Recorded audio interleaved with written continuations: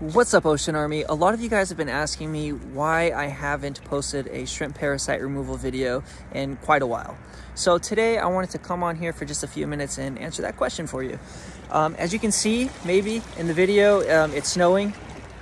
This is one of the reasons why I haven't made shrimp parasite videos, just because the weather has been crazy. We've been having hailstorms, thunder, lightning storms, and just super cold weather.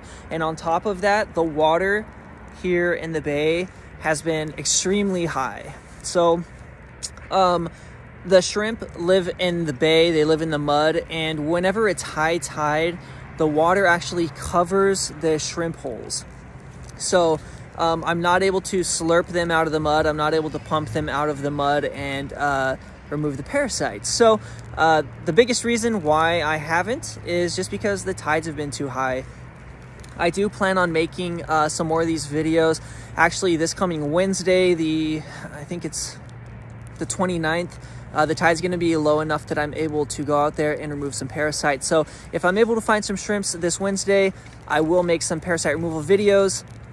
I'm coming out with a really fun vlog on Saturday that I'm thinking about including the shrimp parasite removals inside of that vlog. So if you haven't already, consider liking this video, because it's going to help let everybody else in the community know what's going on. And also, if you haven't already, turn on your post notifications.